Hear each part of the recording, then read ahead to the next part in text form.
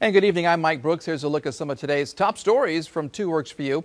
A man on track to be a Tulsa Public Schools teacher now arrested. 26-year-old Aaron Hernandez is charged with multiple sex crimes. Tulsa County Sheriff's investigators say they made the arrest after Hernandez started preying on someone he thought was 14. They say the conversation started on the Whisper app and then moved to Snapchat. Eskimo Joe says they're keeping their name and logo after an online petition started circulating calling for the restaurants Eskimo Joe's and Mexico Joe's to change their names. Another petition was also created asking people to leave the name and keep the tradition alive.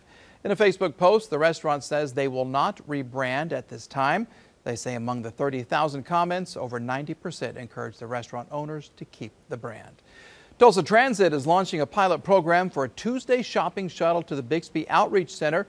Starting tomorrow, every Tuesday from 10 a.m. to 2 p.m., the shuttle will go between the Walmart at 111th and Memorial to the BOC.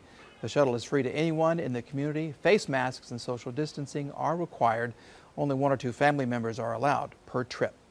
We partner with the Project ELF and Car and Car Attorneys for our annual back-to-school backpack drive. We're collecting backpacks, new underwear, and socks for students.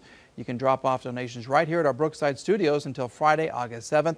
We're at 37th and Peoria. You can also make a cash donation online at kjrh.com/backpack drive.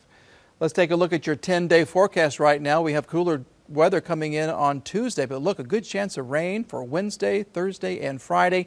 A nice looking weekend ahead, and then Brandon Woolley says things are going to heat up for next week. Look at those temperatures, 95, 97, and another 97 as well. That is a look at some of the stories making headlines for you today. Stay with 2 Works for You for updates throughout the day. Thanks for watching, and we'll see you again very, very soon.